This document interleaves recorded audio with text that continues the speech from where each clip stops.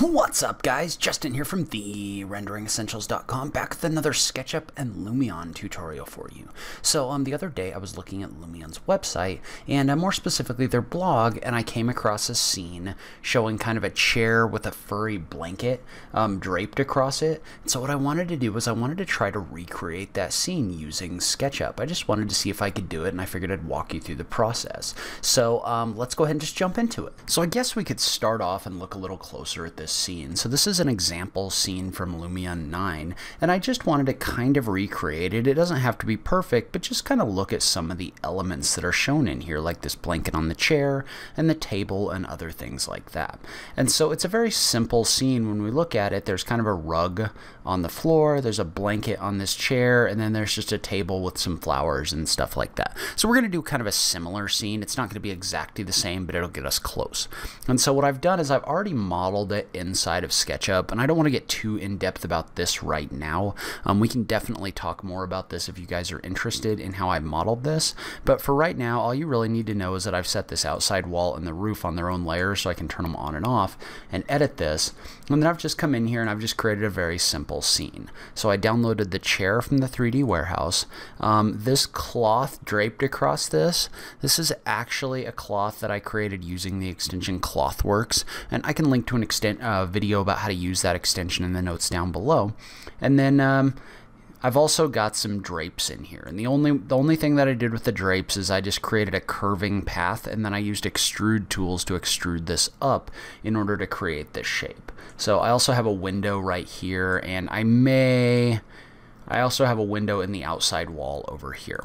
So that's really all there is to this scene. I'm literally just trying to recreate the lighting coming through this big window. And we may actually have to add something else on the outside of this, but let's go ahead and see what we can do. So the first thing I'm going to do is I'm going to open up Lumion Live Sync. So I'm just going to right click, I'm going to go to Live Sync, and I'm going to go ahead and click the play button. And so what I'm going to do is I'm just going to click the play button to send this over to Lumion. And it's going to ask if I want to start this. I'm going to say yes, and it's going to go ahead and it's going to start up Lumion.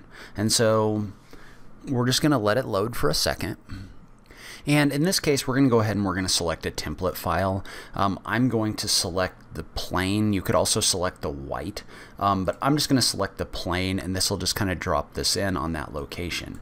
And so you can see how what that does is that goes ahead and that starts a new Lumion rendering. So you can see how as I fly around, you can see inside this building. So we can go ahead and get started with this.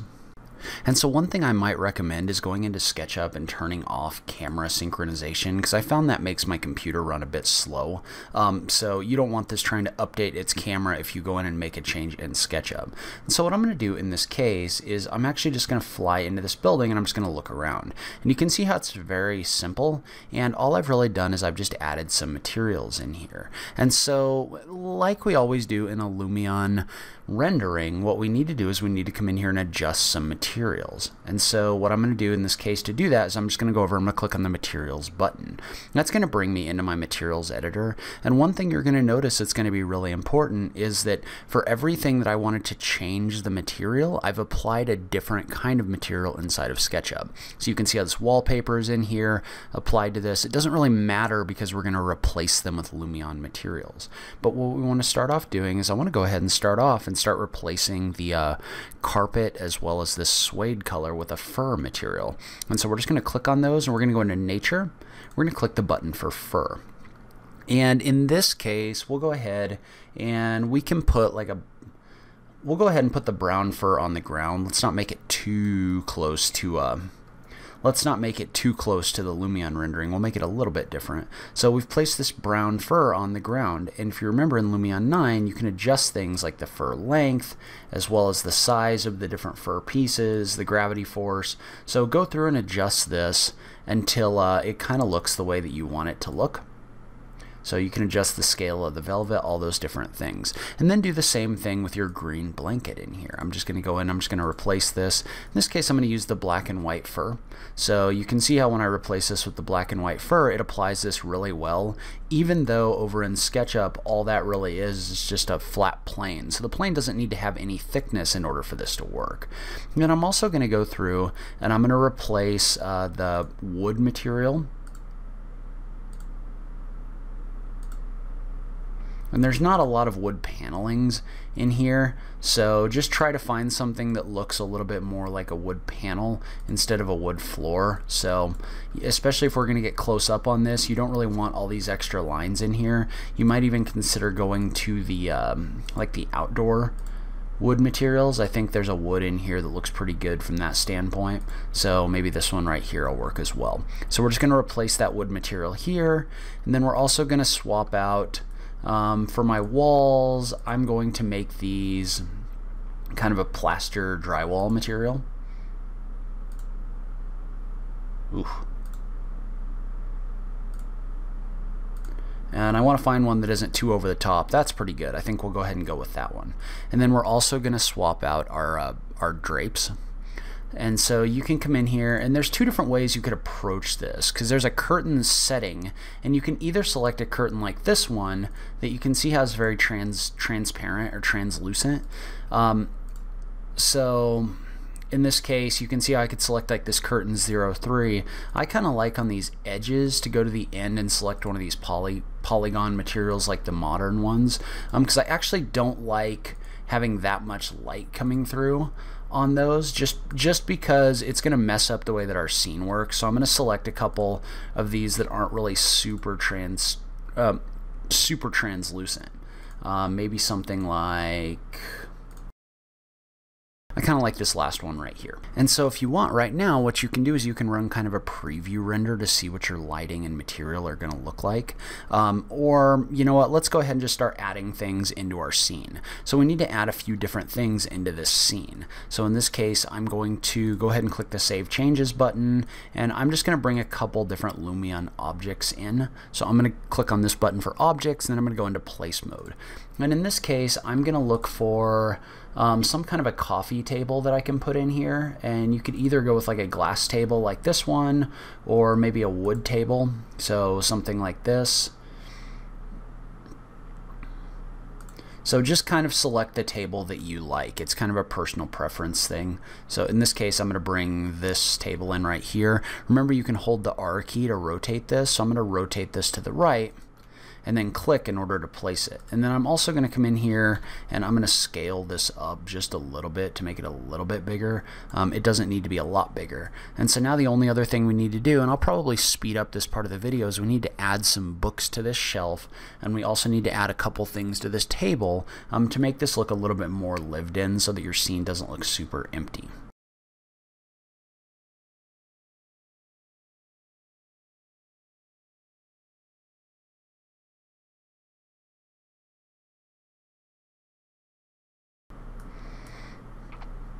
Alright, so that's going to look pretty good. That's going to look a little bit lived in. I might add another thing or two to this table, but overall, just kind of looking at this view in general, there's some different books in here, and maybe I would move this set of books somewhere over here so that it doesn't look quite as uniform, but we're just trying to make this space look a little bit lived in. And so this will get us pretty close to the result that we're looking for. If you remember, the shot from Lumion itself was kind of a lower view looking up at this window. And so what I want to do now is I want to go ahead and click over into photo mode.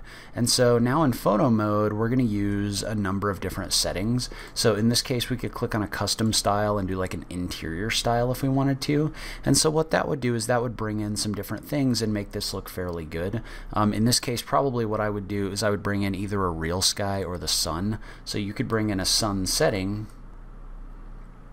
and you can kind of adjust this slider until the sun comes in, and you can kind of see it the way that you want to see it. So it's really easy to use these presets to set something like this up. Probably in this case, I'm going to save this, and I'm just going to run this real quick to see what it's going to look like. I'm going to kind of move over just a little bit. So one thing you might think about when you do this is you might think about adjusting your focal length, and remember that actually focusing on something like this chair or something like that might be a little bit more realistic. It might give you a little bit better image. So in this case, I'm a little bit out of time, but a lot of the time what you'd want to do is you'd want to tell a little bit of a story with this image. So, you know, I might like to have a cup of coffee here and some books or something like that. But for right now, we'll go ahead and run a test render to see what this is going to look like. And so overall, I feel like this image looks pretty good.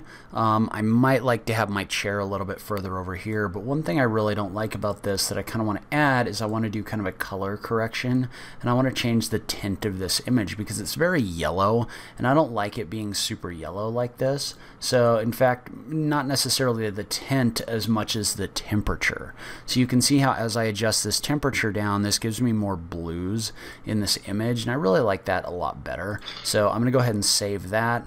And you know, there's a few other things we could do as well. We could, you know, you might get a little bit closer in here to this chair.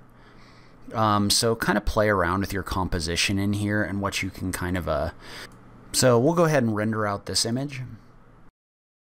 And you can see how this actually gives us a really nice result. I really like the sun coming across here and the fur. You might consider making this a little bit longer, but you can see how creating realistic images like this is really easy using Lumion settings. And so the one other thing I might try is I might try removing the sun effect and actually adding one of the real skies. I actually found that the real skies cast a really realistic light through your window. And you can see how I kind of like the way, if I adjust the setting to right here, the way that the lighting comes across this shade. So I kind of like adjusting the way the lighting comes across this shade, and you can fool around with your brightness a little bit too. There's no right or wrong way to do this. You just need to have an idea of the image that you're trying to create in your head, and then just adjust settings until you get that look. So I'm going to go ahead and I'm going to click the render photo button one more time. We're going to go ahead and render this. And you can see how that real sky really gives you that realistic light coming in here. It's a little brighter than I would like, but we're going to go ahead and go with this for the sake of this video. So that's where I'm going to end this video. Leave a comment below. Let me know what you thought. Was this helpful to you? Do you like it when I kind of go start to finish with how I set up a scene like this? In the next video, I'd like to go a little more in depth in the settings, but hopefully you liked what I was able to put together here. If you like this video, please remember to click that like button down below. If you're new around here, remember to click that subscribe button for new rendering content every week. As always, thank you so much for taking the time to watch this. I really appreciate it, and I will catch you in the next video. Thanks, guys.